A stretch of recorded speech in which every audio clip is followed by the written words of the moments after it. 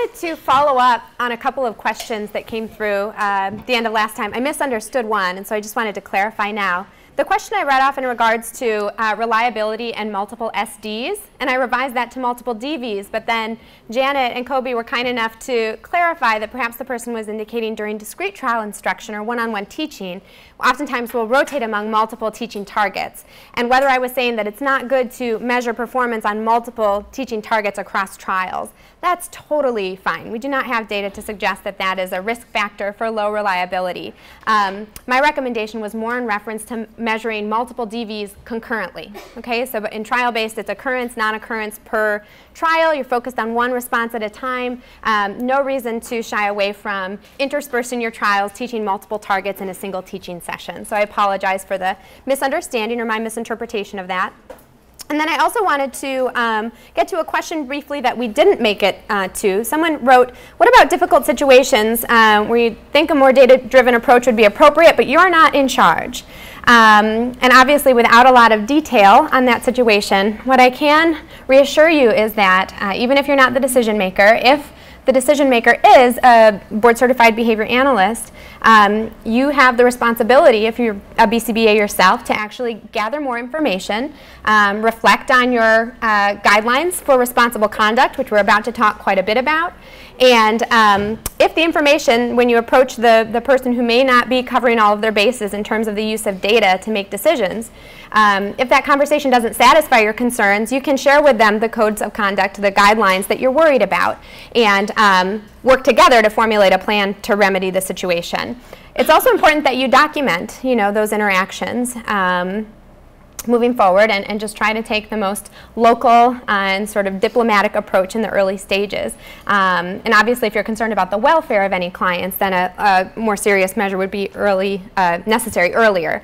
So again, it's difficult without all the information, but I hope that those tips are helpful to speak with your colleagues or supervisors who may not be meeting their responsibilities to use data.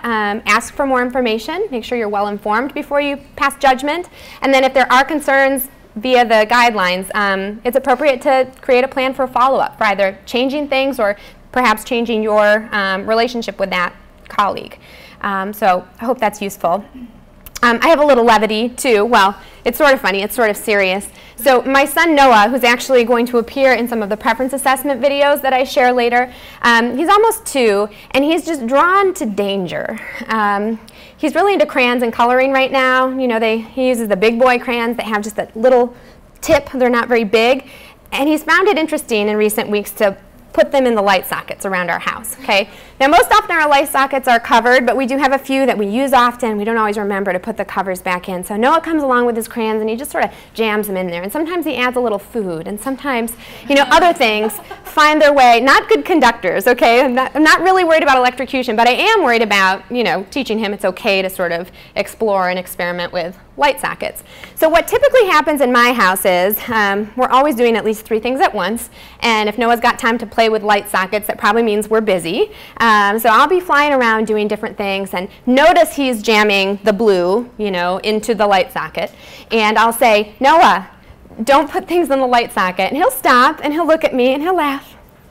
And then kind of pretend to do something else. And I take a step away, and immediately it's like, okay, now it's the yellow's turn. Or now it's, soy burger turn. And it goes in. And so from across the room, I turn again, and I say, Noah, nothing in the light socket. Cut it out. And he looks at me and stops and laughs. And seconds later, he's back at it. And I'm using this example because this next section is all about how we need data to anchor our decisions as parents sometimes, but definitely as behavior analysts.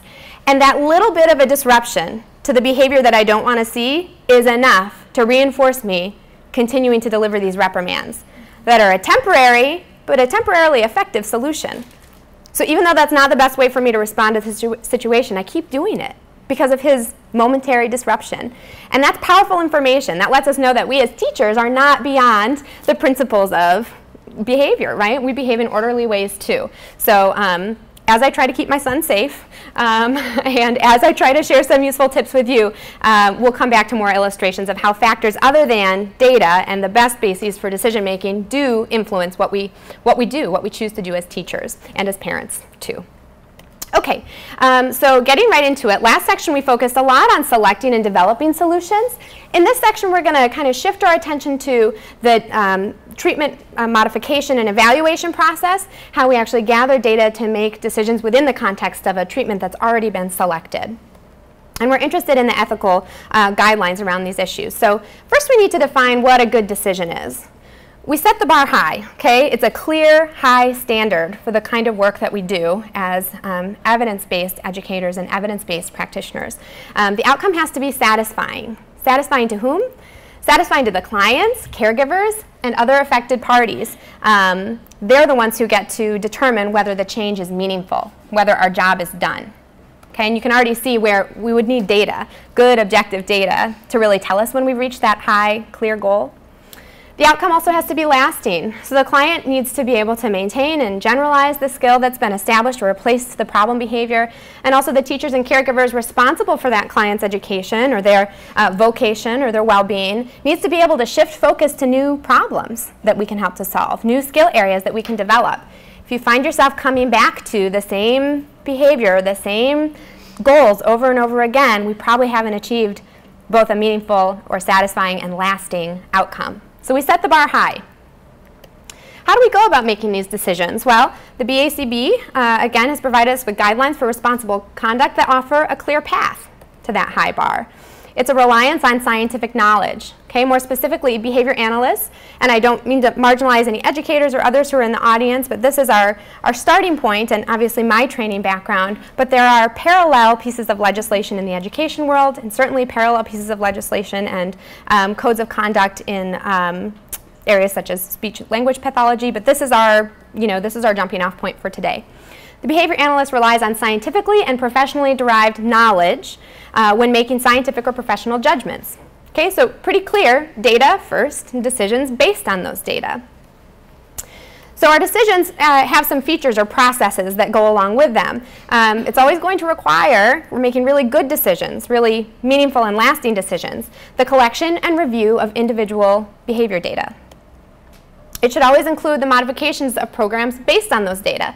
So not only do you need to have the data, you need to see the data and use it to inform your next steps.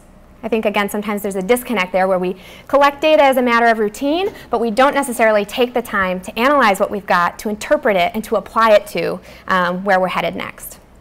And then finally, we need to produce measurable, socially valid effects. So we actually measure the outcomes of the decisions we've made. Have we done enough? Are we done yet? Can we move on to something else? So what do you guys think? What are some of your sources of knowledge? I think this is kind of an ideal scenario, and I know you can't probably see this diagram easily, so I've got the elements bulleted. But in the center, you have your decisions, your professional decisions. Some of these are treatment-related decisions, assessment-related decisions, teacher integrity-related decisions.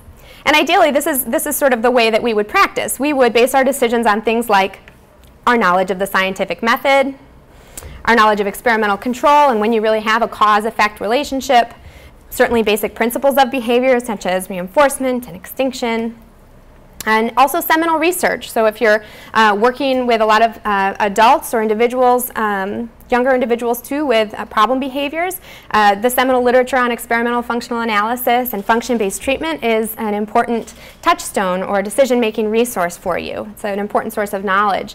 In early intervention, we look to Lovas and his students, among others. If you're working with folks with conduct issues, you would look to the folks who developed the Teaching Families model. So we have good literature base that we should come back to often, and maybe that's a part of the knowledge that you would cite as contributing to your professional decisions. And we've talked too about evidence-based practices.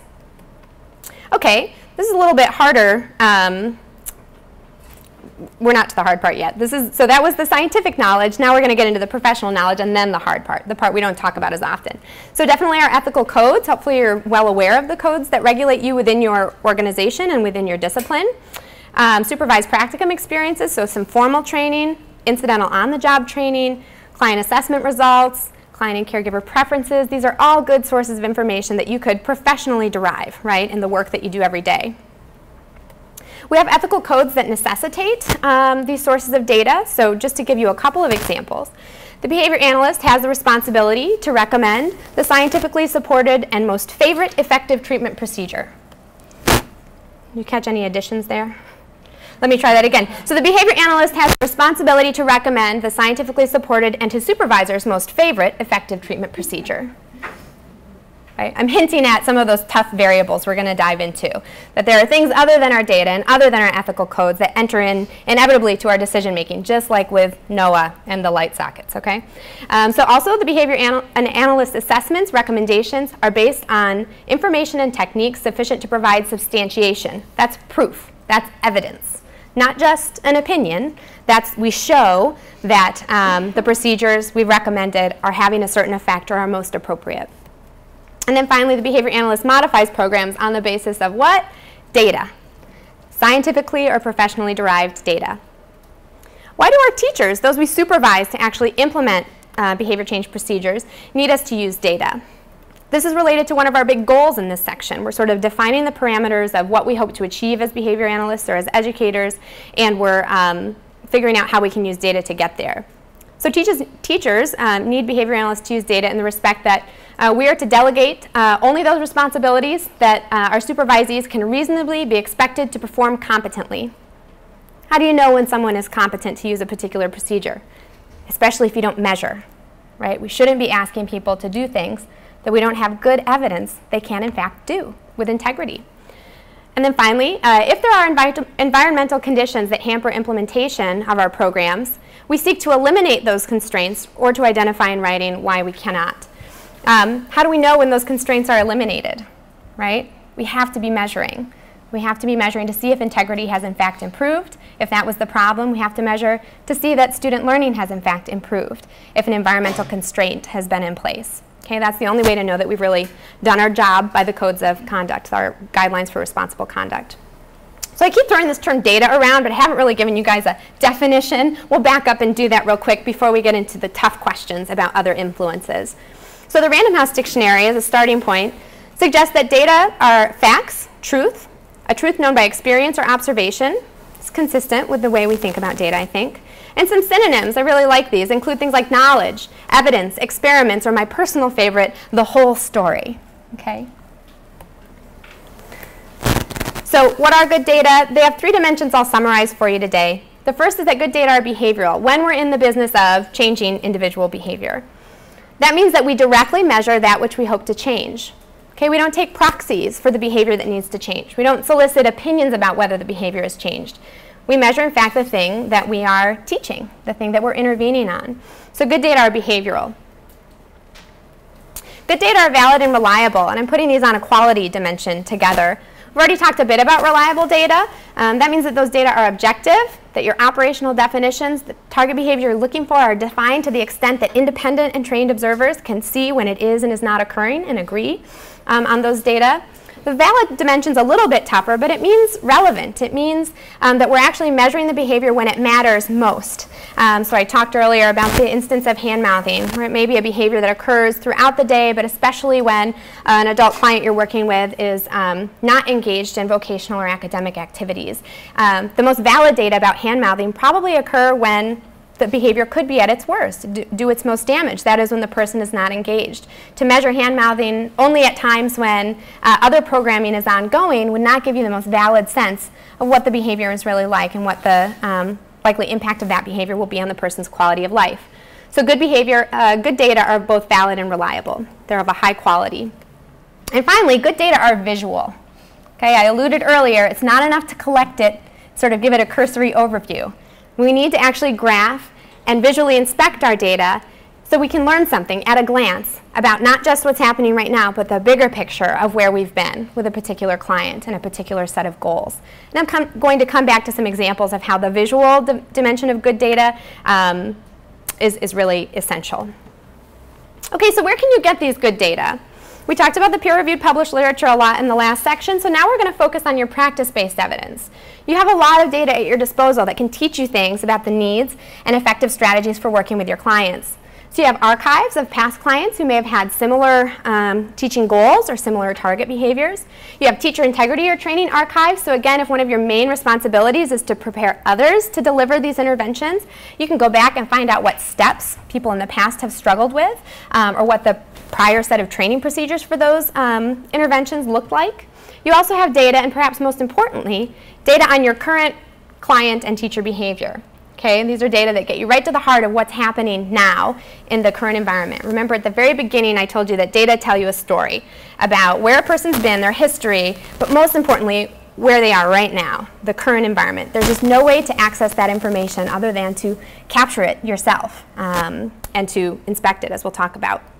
One quick aside here, if you've ever heard of Jeffrey Canada, he runs the Harlem Children's Zone program, which is sort of revolutionizing education in Harlem, and he's a data guy. He has a great TED Talk on how data are important, and he bemoans standardized testing, not on the basis of its importance. He agrees it's important to know where students perform relative to some grade level standard, but he basically said, I needed those data 6 months ago. I needed those data before those students were moving on to a new grade level, where now we know they'll be further behind. And I think that that really points to the importance of current data. And he's seen it in general education just as we see it in our work with folks with behavioral disorders and concerns, that you need to know what's happening right now in time so you can still change something about that. Okay, so a key concept here, your expertise. You guys all bring valuable expertise to the table from formal and informal learning opportunities, plus good data equal good decisions. And now we know what each of those components mean, right? Our good data are valid and reliable. They're visual. They're behavioral. They directly measure the thing that we want to change, not just reports about it, not our perceptions of it, but the actual thing. And our good decisions are both lasting and meaningful. Okay, so here's an application question for you. We know what good data are. I want you to reflect on your experience in your organization right now. I mentioned this is a clear and high bar. It's not easy to always be getting and using good data.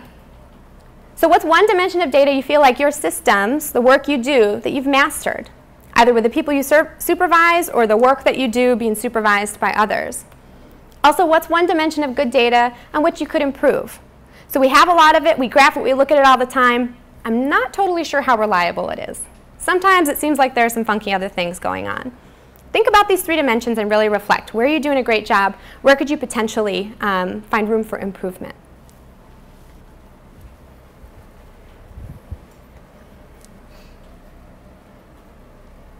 You too, web participants, if you're awake.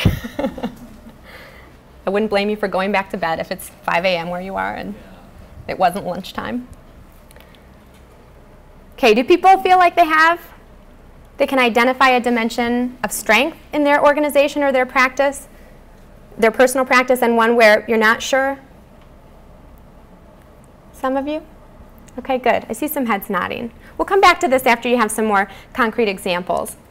Let's get into our strategies for making more ethical and data-driven decisions. Okay, so we need to collect good data to fend off these other variables I've been alluding to. So the things it's good that we're sensitive to them, but we can be overly sensitive. They should not be driving the bus, okay? So a lot of excuses, not excuses, they're valid reasons that I hear that people don't collect more data, which creates the opportunity for these other influences to get more involved with your decisions, is that people just don't have the time, okay? Spread too thin, don't have the time. And I'm going to address these, I hope, through some strategies in this section. No money, so we really don't have the resources financially to equip our teachers with the software they might need, or even the relatively simple tools. If you're still on the binder system, it can take a lot of money to get enough binders to keep it all organized and updated, and everybody needs a timer, and everybody needs, so it's a lot of resources that go into this. This is one of my favorites. I have no interest in research. Okay, so I don't collect data more often because I'm not looking to publish in JABA or anything. All of those guidelines we just looked at are in the practice section of the Guidelines for Responsible Conduct. Okay, there is a research, section 10 of the Guidelines for Responsible Conduct for behavior analysts covers additional data-related responsibilities, but everything we've talked about is for practitioners explicitly and exclusively. So this one doesn't really fit the bill. No clear benefits. We don't need the data because we already. That's my signal for I'm not sure what to do. It came back on. Oh, good, great. Maybe I bumped something. You're going to see me doing this the rest of the. So no clear benefit. Why do we need data when the choice is so obvious? It's obvious that what this child needs is functional communication training for an escape, maintain problem behavior. Okay? danger, be careful. Your presumptions can be send you in the wrong direction. We don't have enough training to provide to collect good data or to get people on board to help us collect good data. And I'm going to call this the most subtle and insidious of barriers because I think that in my own practice and the work I've done with wonderful people that it's very easy to be guilty of this one and not even realize it. We assume we already are making database decisions. So again, I've got my binders and I've got my graphs and I look at them every so often, but we're really not maybe living up to that standard of demonstrating and proving that we've made a difference in people's lives and that that difference is meaningful and that that difference is lasting. Okay, I think we can do a better job here. Okay, so those other factors. Now I know this is just redunculous. There's a bunch of other factors on this slide that you can't see, but I'm going to walk you through. And I want you to think for your next application question about which of these might influence your decisions. It would probably be best just to anchor this to something. If you thought about a client, again, one that you've worked with either for an extended period of time or you've worked with very recently, where there was a particular goal or treatment program where there had to be a lot of modifications, okay, and you were involved somehow either in delivering the treatments as they were modified or even deciding how to modify the treatments. So it has to be kind of a tough case. And I want you to think about with each of these variables if it's a candidate, if it's something that probably affected the decision-making process with that particular tough client. Everybody clear on what to envision? Okay, so here are your factors to choose from. Competing work or personal deadlines. Okay, so you have a really busy week, and even though there's a lot of treatment change going on, you have to leave work at some point, right? You need to get home for dinner, or you need to get home for your own kids. So competing work or personal deadlines. Archival templates. So your organization has sort of a set of materials that can be individualized to some extent, but that's sort of the first place you go when you're trying to find a solution for a particular case. You rely on you don't reinvent the wheel. You rely on what's been created before. Again, it's not that these are bad influences. They just should not be the primary influences in your decision making. Okay, written or unwritten norms of your workplace. So some workplaces or organizations, if you work in the public schools, for example, they have pretty specific rules about the kinds of procedures you can and cannot use in the context of education. And it's important that you're aware of those rules as you make your decisions.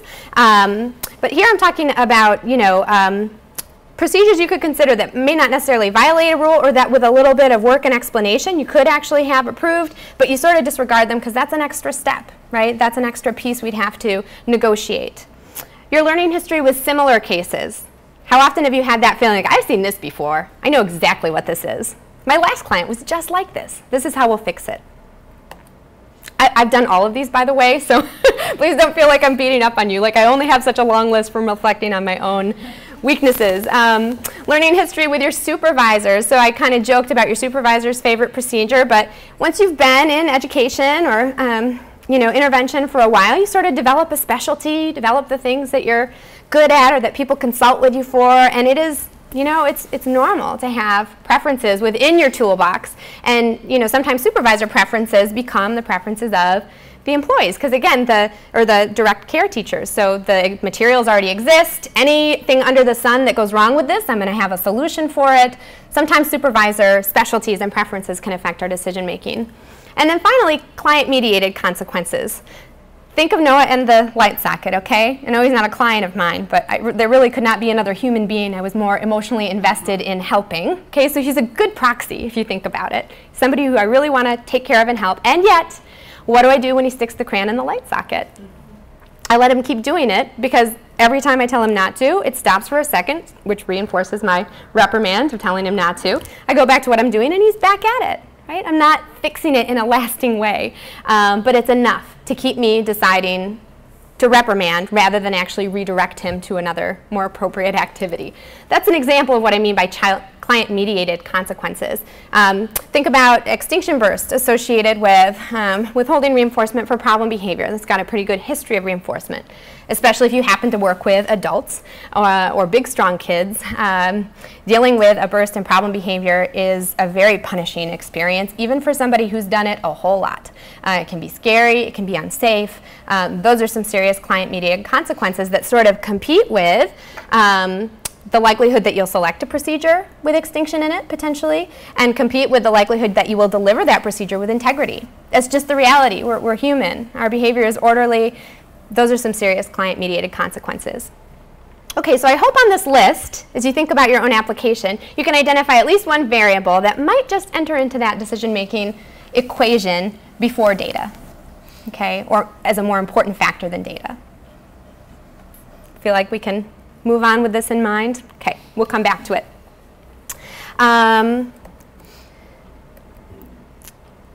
Did I do this? Oh, I just highlighted this because I'm going to give you examples of each. If we have of the written or unwritten norms and the client-mediated consequences, if we have time. I got to keep moving. So is the case, I just want to give a quick qualifier, is the case that all you need are data? So good data won't be enough. Okay, I want to acknowledge this for you and your partners to deliver the best treatment, those you work with. You need experiences with people. Okay, we can't know what to measure or when to measure it if we don't know something about the people and the values of the people that we're working with. So in talking about all this data, I just wanted to take a moment to stop and say that indirect assessment, so not measuring the behavior itself, but measuring other things, or interviewing, talking to people about things, is a really important first step to discover which behaviors matter most for the individual's lives and which conditions are most important to measure those behaviors. This is a necessary first step, and I don't mean to glaze over it. Okay, so indirect data first, direct data later. There are some great examples of how beneficial this is from the research literature. So we know that you can improve the probability of identifying reinforcers during preference assessment, which is going to be our next big focus, by conducting a caregiver nomination interview. So staff or parents who know the person well, they can tell you what items or activities you should be assessing. And you should be getting that information before you go straight to direct data collection and assessment. Interviews before functional analysis can help you limit the number of conditions that need to be included. There's no need to test something that has no report of relevance in the person's everyday life. Indirect first, direct later. And then finally, if you're treating health-related disorders such as sleep issues, feeding issues, potty issues, issues where there's any chance of an underlying medical issue or the need to refer to a medical provider, the indirect assessment process is essential. You need a thorough interview to make sure you're even the right person for the job. Okay, so in talking about data, I don't want you to skip getting to know your clients in the more traditional ways. I'm just saying that really knowing your clients or really knowing your supervisees requires that you take that next step as well. Okay, so don't drop this one, just add it to the mix and come back to it often. Okay, if you're feeling like you're not sure whether we're moving toward meaningful outcomes or lasting outcomes, get back to this point, reassess. What are our goals? Are we working on the most important things? Is there important information that we've overlooked? Okay, a second strategy. You not only need to get good data, you need to graph good data so that you're sensitized to progress, so that you can make progress visible. And I'm actually stealing those lines from Julie Vargas. She has a great book on effective teaching in which she titles 2 chapters on graphing, sensitizing yourself to progress and making progress visible. And I think that's an important way to think about why we graph. It's not just to have it on file. It's not just to, you know, make the research-oriented folks happy. It's so you can actually make decisions based on this content. Okay, so visual inspection is essential for several reasons, and this is where I'm going to get into more examples. So it tells you about treatment efficacy. We saw this with Maeve's graph of the self-care chain that was not going anywhere. It can tell you whether things are working. It can inform you about treatment integrity, so the likelihood that the procedure is being implemented as written. So if you know that a student has made progress with other self-care chains with similar teaching procedures, and yet they're not getting anywhere, treatment integrity is the next place you want to look very closely. They can provide information about changes unrelated to treatment. So Kennedy and Meyer have a really interesting article in JABA about the effects of allergies and sleep deprivation on problem behavior. Okay?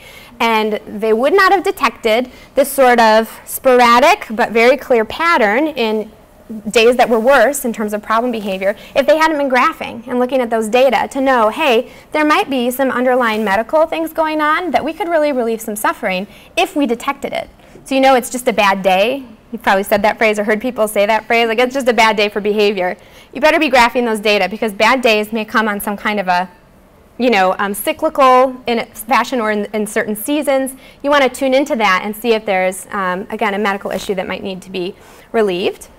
So again, that's Craig Kennedy's work. And then finally, it graphed data provide you with the opportunity for independent interpretation.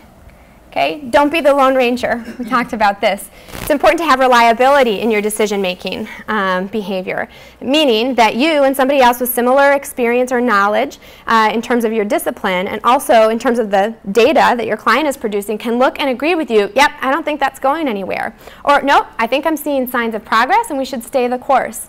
You want to check in with others, have trusted colleagues that you can assess the reliability of your decisions, and graphic data allow you to do that. So some quick examples of each of these, really quick. Treatment efficacy. This is data I'm not proud of. These are data I'm not proud of. We worked in a special education classroom and had a very effective intervention, which teachers saw us implement and get some aggressive and disruptive behavior under control during group time. And we trained them to implement those procedures, which they did beautifully and quickly. The fact that they were watching us treat is probably why we see this ascending trend in baseline. They figured out what we were up to because they were very smart. And they learned quickly from our training, but when we came back 2 weeks later, I like to show these data to people who are worried about reactivity. Like, they'll do it well when I'm there. Well, not necessarily. Were we effective in our training? No, because this is not lasting, okay, and this is not meaningful in that context. And we did see the student problem behavior resume with low integrity, so we had to get back in there and do something more effective. We wouldn't have known the problem was this serious without our data.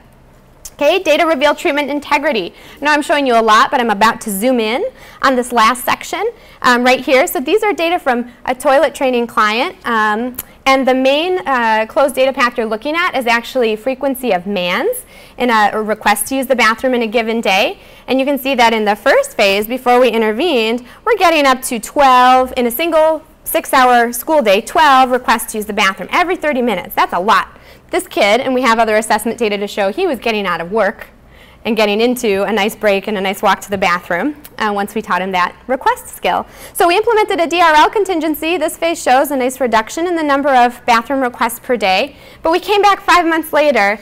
Here you're looking at red, accidents. Okay, so accidents are low. That's good news. I didn't show you all those data in the prior phases because it's a lot of look. Greens, successes. That's great. But look at those requests. 20 times a day in a 6-hour school day, upwards of 20 times a day, he's asking to go to the bathroom. What does this tell me? This tells me the teachers did not stick with the DRL, okay? This tells me, again, we need to get back in order to produce a more meaningful and lasting change. I wouldn't know the situation was like this if I went on their report and if I only measured my primary DVs of accidents and successes. I just couldn't have detected this problem without my data, without a visual form of my data. Okay, strategy number 3. You need to modify your programs on the basis of good data. So again, don't just collect it, don't just look at it, use it in your decision making. And if you find you're not using it, maybe you don't need to collect it. Maybe you could, reallocate your time and effort to other dependent variables or contexts. Okay?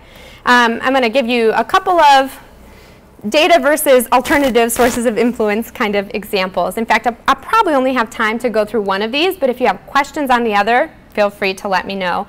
So data versus intuition. I like to treat my supervisees well. I like to make decisions that I think might help them do their very difficult jobs in less time or more conveniently. So I'm always on the lookout for good, valid, still effective shortcuts, right? Ways to save time. And one such way that's been talked about in the literature, although risks have been identified, is collecting first trial only versus continuous data during skill acquisition programming. Okay, so we have some studies that suggest you have to be careful defining mastery on only a first trial performance, but that if you extend the requirement for mastery over several assessments, you can still get, good information from first trial only data, and it might be good for teachers for practical reasons, right? It's going to save them time, be more convenient. Okay, so anecdotally, this could have a lot of advantages. This is the kind of change I would think about making because I want to help my teachers. That's my intuition, that this is going to be easier. A survey suggests this is also relatively prevalent. So 1 in 5 early intervention programs from one survey in 2009 indicated that they use first trial only data to track progress and to make decisions. So it is represented out there. Okay, here's some data on practicality. This first graph is actually treatment integrity, and these are during discrete trial instruction, and these are parents, okay, so novice therapists working with their child with autism. We provided them with some good training in advance, and we just wanted to watch their delivery of the teaching over time. The only difference between these conditions, the open data path is discontinuous measurement, so the parent is only taking data on the first trial. The closed data path is continuous measurement, okay, so they're actually collecting data on every trial. And what these treatment integrity data should tell you, with, again, novice teachers, a parent and her child, is that neither condition, okay, is associated with lower integrity. In other words, collecting data on every trial didn't result in her being overwhelmed or skipping certain other steps. We just didn't see a practical advantage in those terms, okay? A second parent, very similar results. Whether we had her collect first trial only or data on every trial, her integrity was high. And I should mention, these are dissertation data from Karsten, one of my doctoral students. And the project is ongoing. Then we asked parents, we said, so which of these do you prefer? Okay, so this is mom one, again, undifferentiated, high integrity, and she said, I'd prefer to collect with continuous data if you don't mind. When you see that vertical separation of one condition, that means it was selected in more of the, prior to more of the sessions by the parent. Okay, our second parent said, I don't care. And at the end, I think there were some negative reinforcers involved. She said, well, if you're going to make me pick, I guess I'll pick one. And this is also corroborated by the fact that she actually picked our control condition, which we can talk about later, but it was super reversive. There was no reason for her to go there other than to try and end this evaluation. So one parent was non-differentiated. One parent had a preference for continuous data collection. How about efficiency? Were the sessions any faster when we just had first trial probes? No, they were not. Okay, the average was 3 minutes, ranging from 2.5 to 3.5 minutes per session for each of the measurement conditions. All of this is to say that teachers had idiosyncratic preferences, that there weren't measurable practical advantages in terms of what we looked at here. And it comes to, the conclusion that when we're trying to make intuition-based decisions to help people, we probably ought to go ahead and measure to see if those advantages are really there. So give data the first say. And when you find that the approaches are actually quite similar, go ahead and let teachers have the final say. Do you want to collect data via first trial or on every trial? If you've already determined both are appropriate for your decision-making purposes. One important caveat is that we looked at these differences in integrity. Obviously, I'm only showing you a subset of data in a project that's ongoing. But there may be other teaching conditions where first trial is much more appropriate and does have advantages. For example, naturalistic teaching, incidental teaching of language. There could be good advantages there that aren't captured by these data. But the take-home point is, don't assume there's an advantage. Measure. Find out. And if you don't see a clear advantage, but you're still okay with either route, let teachers decide what works best for them. Okay, that's a data-driven approach to making decisions about the procedures we use. I'm not going to have time to go through all the details on this child effects project, but the main point I want to drive home here is that student progress reinforces teacher behavior. So just like Noah reinforced my reprimanding with his momentary disruption of playing with the light sockets. One of Carrie and Condi's studies demonstrated that when we made teachers teach really tough targets, so the students were unlikely to make the same level of progress when the target was developmentally inappropriate. There were some drawing tasks. One was tracing. One was actually drawing a shape, free form. When we put parents in those teaching conditions where it was a really hard to teach task, their integrity looked like this closed data path. Okay? They stopped doing what we asked them to do. And that makes sense, right? Because those child-mediated consequences were telling them, I'm not getting anywhere. This kid is not going to learn this task this way. I have to try something different. Okay? This is a non-data decision-making influence that will affect the degree to which your treatments are carried out. So you need to use data to track it, to be aware of it, and to try and find ways to better support teachers in those tough situations. So just a couple quick suggestions on this, and then I'm going to have to get to the end. But when you're placing teachers in situations with tough child-mediated consequences, so extinction bursts, but we need you to go ahead and withhold that reinforcer, but the kid's going to engage in a lot of problem behavior. It's going to be tough to watch. It's going to be tough to manage. Or a tough teaching situation. So it's a skill we know will not be acquired right away, but we want you to keep at it because we think if we try hard enough and do enough teaching, the student will get there. It's probably a good idea in those tough situations to try and support teachers by, for example, rotating them. Okay, so don't make the same teachers do the hardest work all the time if you can make those decisions. Trying to individualize support, so find out what practical changes might make the teaching situation more reinforcing for the teachers. One of those that I recommend, by the way, is showing the teachers doing the tough procedures their data. Sometimes you can see little signs of progress in data that you wouldn't necessarily identify in the moment as you're teaching, and that can be enough, okay, to kind of keep you going and help you stay the course. And finally, consider modifying the procedures. Is there an effective but less punishing, treatment that we could maybe implement with higher integrity and still get an outcome that's lasting and that's meaningful? Okay, I apologize that I've got to rush a little bit, but I want to make sure we have a minute for your questions. So take-home points, I've reviewed the 3 strategies here, and I've got a quick application question for you. So how could you use data in a more effective way to temper those non-data influences that we talked about in number 5? So hopefully you identified at least one. And I want you to think about, what data do you need? What data, maybe you need to collect it, maybe you just need to look at it, maybe you need to talk to somebody about it to help you temper the effects of that other decision-making influence so it doesn't start driving the bus. Okay, so that's one among many factors, including good data. And then after you think of that, I want you to think about who else in your organization could help you with this. Because again, you can't do this on your own, okay? You may not be in charge of the decisions that are relevant. You may not have access to the information you need. Who else can you recruit to help you to temper those influences through good data? Take a minute to think about that, and also to submit a question if you have one. I'm going to try and start online maybe this time, and then get to any here in the room.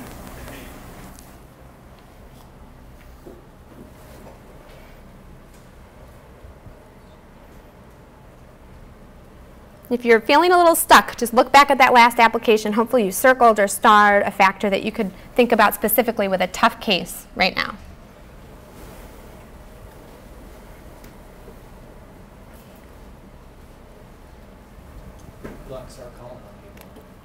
Yeah. All right. Yeah, I don't see any questions online. I'll give you a few more seconds to be first, and then I'll go ahead and open it up to the room here. And it can be questions about this application. I know this is a little bit tough.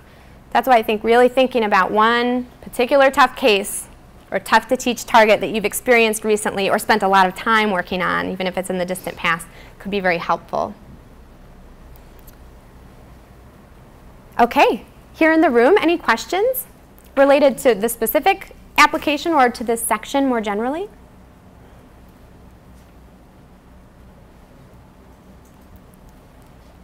No? Is anybody comfortable sharing an example of their application? So one, and you don't even have to give the scenario, but just some data that could help you to temper other decision-making factors. I'll do it. Cool, Ben. So I'm looking at an organization's mission statement, and that's something that often influences the tough cases. Yeah. Like, well, if we want to spend some energy on that, it doesn't really line up with our organization's mission statement, so let's not do it. Yeah. So this would be, I guess, a way to collect some data on a hard case to maybe, wouldn't try to alter their mission statement, but add a piece to it. But I find that happens quite a bit. The hard stuff doesn't sync up with a mission statement, so they don't want to do it. Right. So. And I've seen some value-based statements, for example, that we don't use timeout or other sort of more explicitly punishment-oriented aversive procedures, or we don't use physical guidance, But if you could negotiate in a specific case with oversight and coordination among parties to measure the degree to which a procedure like that was effective and potentially even preferred by the recipient, the client you're working with, because we have a bit of data to suggest punishment is actually, it can be preferred in treatment contexts because it helps people to be more effective, potentially. But if you could get like a trial approval to show some data to make a case that in some conditions that value-based statement is not the best way to do your decision making, that could be powerful. But it would take some good collaboration. Yeah, fortunately the decision makers are all for it. It's the folks that implement the mission it's tougher to... So like administrators? Okay. So they would have to be at that table, in that process. This is not easy stuff, guys. I'm trying to condense it down to like slam, bam, here's your strategies, but I know the realities of your very challenging everyday work are more complex. So I hope we can continue the conversation. Make sure I didn't miss anything online. Oh, we do have.